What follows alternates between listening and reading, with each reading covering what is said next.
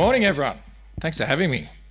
So this is my background here. So I was a cattle vet in Finley, southern New South Wales for some time. That's my father on the right-hand side. He was a vet there for 40 years. Me on the left, thereabouts 10 years ago. I always joke we speak a bit about genetics. Well, I didn't inherit the bicep gene from my dad, so I never cut my sleeves quite as short as he did. So I was at Finley for it was thereabouts 8 or 10 years, and it was a family practice, and we sold it to APM Animal Health at the end of 2015, and I worked for them for another 3 years, and then I made the move to Zoetis, and a part of the reason I made the move was actually because of the strategy of the company. And if you were to, a lot of people, I imagine you would know Zoetis. Zoetis this is its 10th birthday since it was a divestment from Pfizer. And it's now purely a dedicated animal health company doing both companion animals and livestock. I think a lot of people would know the company more by the brands than they would necessarily the company. So by the vaccines, the drenches, or the antibiotics, or the genomics offering now. But if you to sort of summarise the company on one slide, it's this, and it's both the way that the company positions itself and invests, and also the way that the company and us dudes in the field are trying to deliver to farmers. And so there are really four pillars of the company, and the first one is around predictive technologies. And so as it pertains to the beef industry or the cattle industries, technologies that we can use to predict the future of animals or of cattle. And they're pretty neat. Genomics is cool because it gives us the ability to identify genes that we really want in our herd that are looking to solve the issues of the future and the way that we want to breed. So things that are associated, genes are associated with production outcomes or fertility outcomes or gestation length or health outcomes. So that's the sort of first of our pillars. And once we've selected those animals, say they're our replacement females, the next thing we want to do is prevent common diseases. And so we've got a pretty big vaccine portfolio, and that forms the bulk of our preventative health. The next thing is a growing area that I'm quite involved with, and it's point-of-care diagnostics. And so in the instance that our preventative healthcare measures fail, then we want to be able to pretty quickly, rapidly, easily, cheaply diagnose conditions, these common conditions, so that we can work out a decent treatment plan. And so we're focusing on point-of-care diagnostics. So point-of-care equals crush side, or bringing it to the clinic, or bringing it to a place where in a pretty short time frame we can get answers about the diseases that we may be dealing with.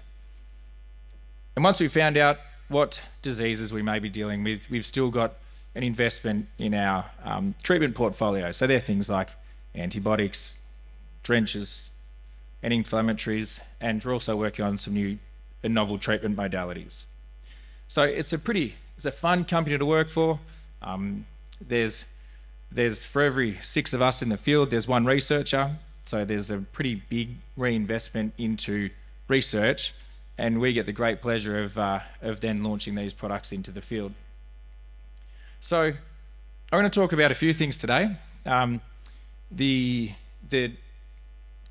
to talk about the immune-ready guidelines, and then just a couple of vaccines that we've got in the market, which I think are important to back up the guidelines. First, that's right, I had one more slide. And they're actually just these. If you actually look at the sort of growth stages of cattle, that's how we position our products. And so we've got things like early in their life, we're going to be using the genomics products, HD50K and Heifer Select, and then we've got our preventative vaccines like Ultravax 71 for clostridial diseases and lepto, and Bovatec to stop coccidiosis developing, and we've got calf scour tests and point of care, well, in fact, it's an add-on to genomics, which is our pestivirus PI testing, and it goes on. So you're probably familiar with many of those brands. So one of the, I guess, the key things that we try and do is, as a company, to deliver on what we want to achieve, we've got to develop good relationships with both our external stakeholders. Angus Australia is one of them, and some of the other key people that function within our ecosystem. And so the Immune Ready Guidelines is something that we've been, that Zoetis is supporting. And I'll run you through what they are. It's a bit hard. There's normally like a screen there, so I'm trying to think. My next slide is this one. So what we're trying to achieve with the Immune Ready Guidelines is we're trying to maximise productivity and minimise the transfer of disease through the supply chain.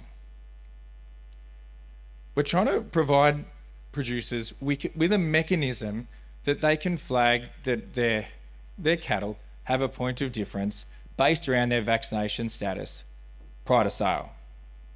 One of the things that we often are asked about at producer events and field days is, how do we communicate, or how do we capture value in having a differentiated product, based on the vaccination status or the health status? And the third thing is to improve farm biosecurity. So I guess the backdrop of why we believe this is important is, if you have a look, who's seen these graphs? I'm always amazed at how much we transport cattle and sheep around Australia. So on the left, that's cattle and sheep movements into and out of sale yards on like the 29th of January 2015. And so we move cattle, and that's the same thing. That's just one day, major movement patterns. And so we're moving cattle and sheep north, south, east, west, all over Australia every day of the year.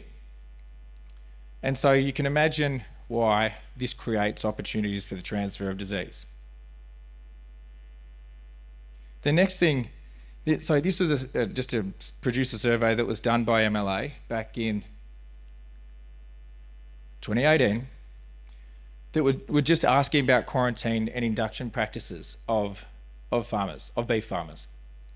And so farmers reported, these are the national averages, that just under half of people do any form of quarantining on farm. So they buy cattle, generally they just go straight in the paddock. 30% of producers drench and dip. I reckon that's pretty concerning, because we have widespread resistance now to our macrocytic lactones, ivermectin, doramectin, moxidectin, abamectin. So if you haven't already bred resistance on your own farm to our common parasites, if you're not quarantine drenching, there's every chance that you'll be bringing some in. 30% is too low. And finally, 16% of people vaccinate on arrival. And given vaccines, one of it's core prevention of disease, and our vaccination rates really are quite low in Australia. So I think we can probably challenge that. And finally, the next bit of the puzzle, I think, was the creation of the National Cattle Health Deck. So I think this was done about circa 2016 when JBAS came out. And prior to that, we had, and we still have, national vendor decks. And vendor decks are about food security. They're about making sure that antibiotics, drenches, and otherwise don't end up in food. They're not about communicating key parts of animal health information from one person to the next. And so that's what the National Cattle Health Declaration, similar one for sheep, aims to achieve, is to give people a mechanism to communicate the health plan that they've been on, call it an animal health passport, between members of the supply chain. But we're not really using it that much, and we can track it because of through integrity systems. We can track it and see how many people print off a vendor deck or a cattle health deck at the same time they do a vendor deck. It'll never be 100% because of the terminal trade, but it's probably realistic to think that it could be 50% or 60%. So I guess the core problem, I think, that we were trying to achieve with the immune ready guidelines was that there's reasonably low levels of risk management deployed by most of us when trading cattle, and that creates opportunities for the transfer of diseases between farms. So then if we go back to the solution, which was winding back to those initial aims, we're trying to maximise productivity and minimise the transfer of disease. We're trying to give producers a mechanism to differentiate cattle based on their vaccination and health status, and finally to promote on-farm biosecurity. So to do that, it was something that we worked with the Australian cattle vets and then more broadly with the major peak industry councils, something that we support along with the other two vaccine manufacturers and suppliers here for cattle in Australia, which is Coopers and Virbac. And what we're hoping is that for buyers, again, we're going to reduce the risk of disease coming in with purchased cattle. We're going to improve farm biosecurity, and we're going to improve animal health and welfare. And for sellers, we're going to be able to, we're giving you a program to prepare cattle for potential disease challenges that they'll face into the future, which hopefully enables people to capture a premium at sale. We've seen this in the US. The US have had a program called SelectVac for 30 years in play, and they've been able to demonstrate, just through market forces, about a $50 to $80 a head premium for cattle that are pre-vaccinated going into feedlots. And also, you get the upshot of safeguarding against these diseases on farm, just by having a decent animal health care and vaccination plan in place. So really, simplicity is bliss with these types of programs. This is going to be it's a three-step process. Vaccinate cattle according to the guidelines, then use the logos and the digital assets, or however you're going to be selling your cattle, to promote your cattle as having that point of difference.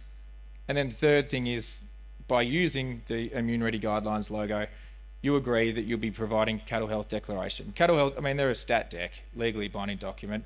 That is the declaration that you have administered the treatments as you have stated and as you've advertised. So the guidelines, how do we come up with them? So in Australia, there are 11 different diseases that we can vaccinate against when we pull the vaccines from the different animal health companies. Some of us are in the same space, and some of them have, and some companies have vaccines in a single space. And they align with the terminology that's used on the cattle health deck. So you've got clostridial diseases, lepto, pestivirus, vibriosis, IBR, Mannheimia, list goes on across all the way to the end with bovine ephemeral fever and tick fever. We then thought, well, you've really got to align this with the intention of use of the cattle. So it's a different disease profile that you're trying to prevent for breeding cattle versus the terminal trade. And so we segmented it into breeding bulls, into breeding females, and into the terminal trade, essentially into feedlots. So steers, non-breeding females, and non-breeding bulls. We then came up with a traffic light style of system where we said, well, we've got core vaccines. The definition of a core vaccine is, or a disease, is that it's endemic to Australia. So really that it's doesn't follow any certain production system or geographical constraints. It's from the southern end of Tasmania to the top end of the territory, east to west. Those core diseases cause significant animal health and welfare problems, or they cause human health problems and risk of zoonoses. And finally, safe and effective vaccines exist for those diseases. So they're the green ones. You can see pestivirus here has some testing requirements around it, which I won't go into now, but essentially saying that for breeding females, pestivirus vaccine, PestiGuard, is a core vaccine, but over and above, there's some testing requirements like ear-notching bulls or PI testing bulls, which is necessary. We've then got the next group. These diseases are important in certain production systems or in certain areas, and so they didn't really fit the bill for a core vaccine.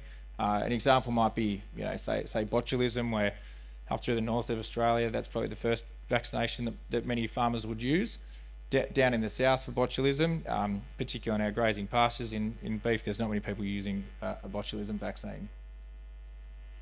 The next group were the reds. They don't stop, don't worry about it, doesn't impact that class of stock. An example of that would be fibrosis in steers going into feedlots. They're not designed to breed, so therefore you wouldn't need to use a vaccine. And finally, we've got these diseases here that are confined to geographies: bovine ephemeral fever and tick fever. And we've got those distribution maps here. That's the maximum distribution that we've seen of bovine ephemeral fever. It gets monitored every year through the National Arbovirus Monitoring Program, so you can see that it's got a fairly wide distribution, but tends to be into the north of Australia. We've got the cattle tick distribution, which is a little bit higher than bovine ephemeral fever. So if we're moving cattle into those areas, or if we're breeding cattle in those areas, we really should be thinking about providing some protection against those diseases. So the next is just using the Immune Ready logos it really is a market signal. It's actually we don't really have that mechanism in Australia at the moment to provide that. It's like the quick check to look. We're hoping that we can get it in our digital auction places where we can see that that cattle have been on the program and that they have that point of difference. And those assets, as they sit at the moment, are on the website immuneready.net.au. And finally, we then provide a cattle health declaration to verify those treatments. So circling back to the points of difference, it's just around maximising productivity and minimising disease risk when trading cattle. We're trying to give you that point of differentiation based on the health status and improving farm biosecurity. And so they're the Immune Ready guidelines. And I hope that we can work and use these. In the US, I said it was 30 years ago, so we're not expecting that we're going to change everything overnight. But with persistence, I think that this can be something that's incorporated into our thought processes around how we procure cattle and buy cattle and sell cattle. And to finish, I wanted to give you a few examples of why I think this is important. And these are just some anecdotes of what I've seen in my journeys as a cattle vet. And the first one was, it's a bit of a funky photo, but here you go.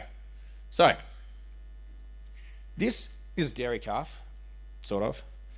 And you can see it's got a pretty funky face. It doesn't have a nose. It's got googly eyes and small ears, and its tongue's hanging out the side of its face. So I saw this calf in Finley. And there was a producer, and he called me up and he said, "Matt, I've got 30 embryos due to, recips. 30 recips due to calve. The first 2 are born still, and the third one looks really odd. It looks like an alien. Can you come and have a look at it?" And so I went out and had a look at it and thought, geez, this is not good. I said, what did you, this looks like a pestivirus calf. Looks like it's persistently infected with pestivirus. Something's gone wrong. And we've got one of those neat little point of care diagnostics. Looks like a COVID test strip.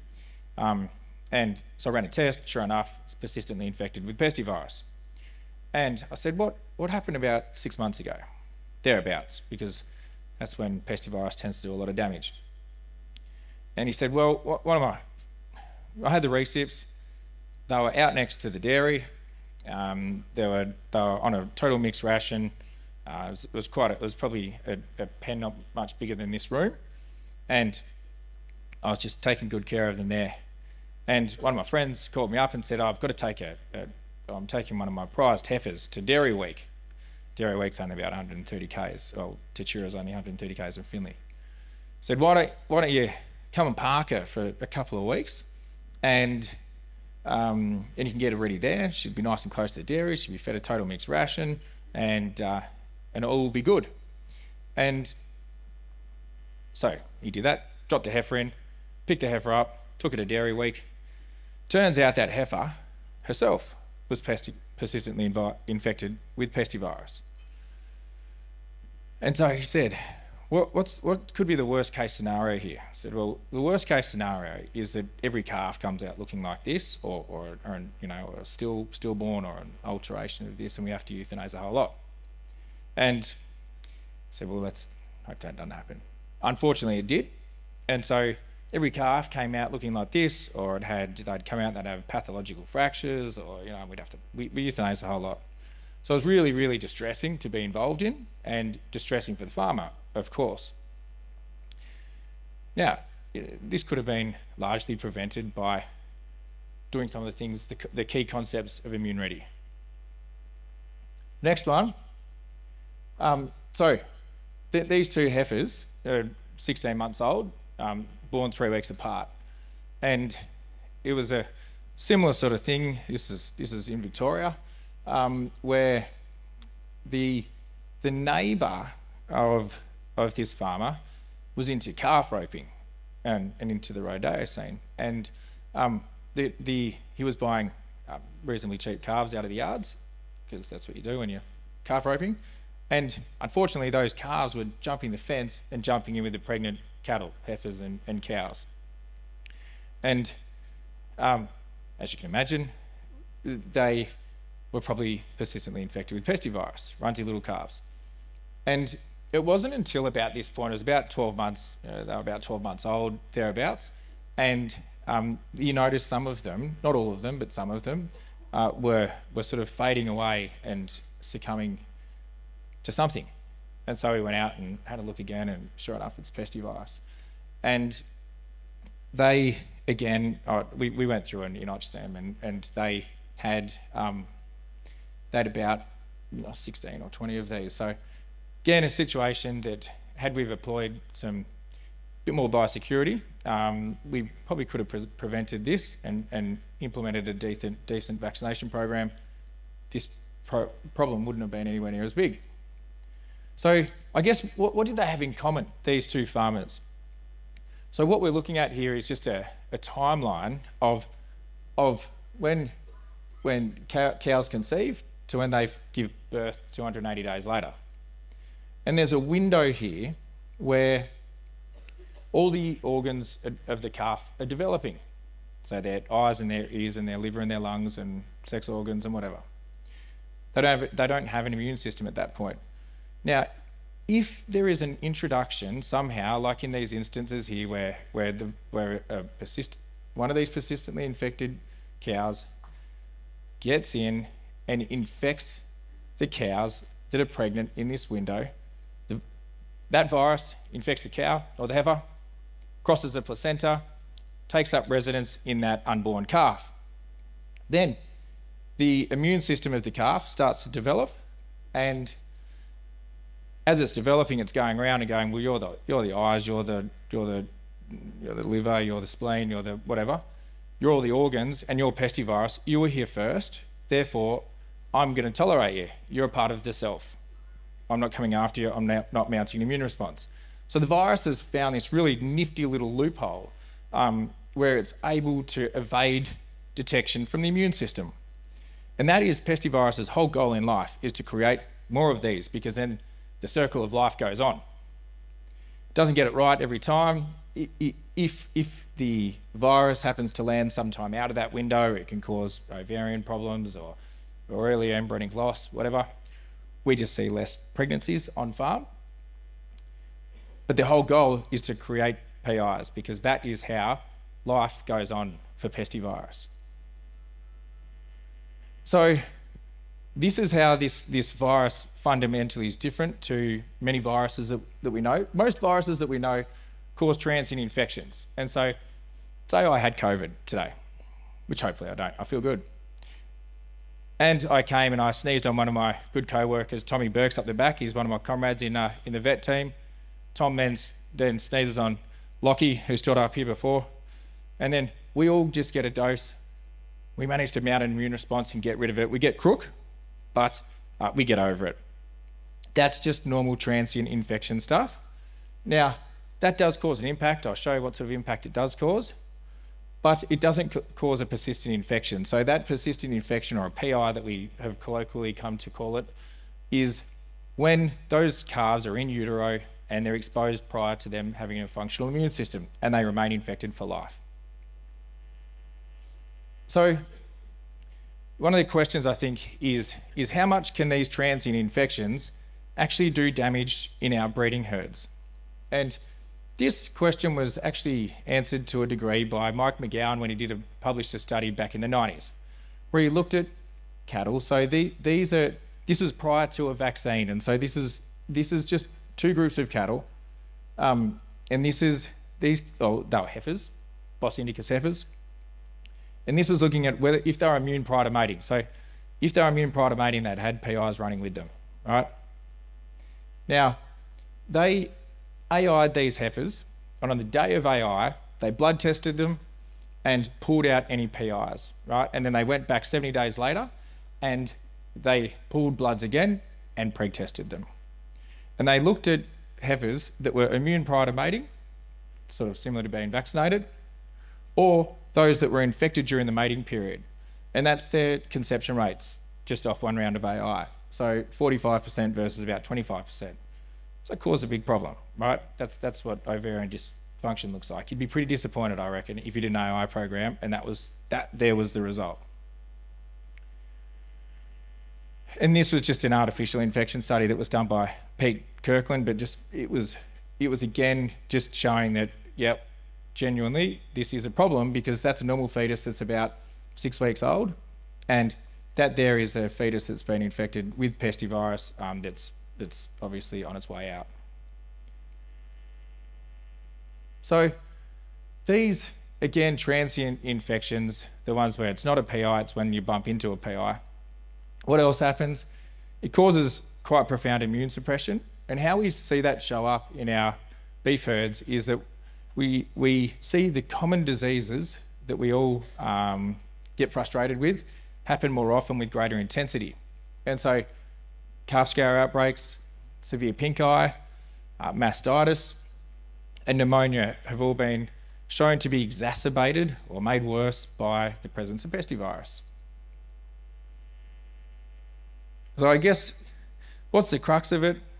I think we're here with a reasonable, there's a reasonable number of us here that are doing genomics testing, and I think the way we all try, I guess, we want to manage it. The end goal of most people's programs is to be PI-free and fully vaccinated. The beauty of implementing genomics, HD50K and Heifer Select, is that you can add on one of these PI tests to get rid of the disease pretty easily out of your farm for $9.90 a head, and then implement a full vaccination program on top of that, because you do not want this virus coming in and doing some of those things that I just showed you. Righto. So that is all I had to say about pestivirus. And then the next one I just want to speak about, the last topic was just IBR. It is that's kind of pretty blurry, but obviously that's the snozzer of a cow. That looks like a little cold sore in its nose. That's the eye of a cow. Again, pretty watery eye with a little cold sore looking thing right there. They're IBR infections. They're caused by a herpes virus. They are of key importance in the development of respiratory disease in cattle, pneumonia. They cause immune suppression, and they have a carrier status. You know, herpes is for life. Once they get it, they don't tend to get rid of it. The next period of stress they go through, the virus recrudesces and they have another episode of it. And again, this has pretty high prevalence in the Australian cattle herd. We estimate it to be about 80 to 90% of herds will have this virus present at varying levels. We know that because there's a lot of countries that we export live to that will test for IBR titers. But breathe easy. So we've, of recent times, it was only midway through last year, we've put out a new vaccine. It's called Rhinogard. When I say it's new, if anyone's worked in a feedlot here, you may have used this vaccine. It had historically come as a frozen liquid preparation, and we would sell it in 250 dose lots, and we'd have to transport it on dry ice in big boxes, and it would arrive at the feedlots and have 6 weeks of shelf life, which wasn't great for many people in commercial operations, but in feedlots it found its home. So we've put out a new formulation, and it's called Rhinogard freeze-dried. It's just like every other vaccine. It's transported in cold chain, lasts 24 months in the fridge. Comes in 10 and 50 dose packs. There's me administering it to my own Angus heifer. So it's a 2 ml, it's an intranasal vaccine, which we don't have any. In fact, intranasal vaccines in Australia for cattle. If you've ever been to the vet and had your dog vaccinated for kennel cough, they may have squirted something up its nose. But in cattle, this is the first and only of the intranasal vaccines. They're pretty neat intranasal vaccines because they stimulate rapid onset immunity, so within sort of 2 to 4 days, off a single shot. And so, of which we have shown in registration work that we did and subsequent work to it a few years ago, where we had to demonstrate it by doing some work in the lab, sponging cattle's noses to find the presence of antibodies in their nose. So it's a neat vaccine, and really the crux of the difference of how these work is what we've come to understand about IBR infections is that we really need a local immunity to protect against the disease. And so what we're able to show, and when we developed and subsequently tested the vaccine, was that when we squirt the vaccine up the cow's nose, we get a really rapid onset of immunity.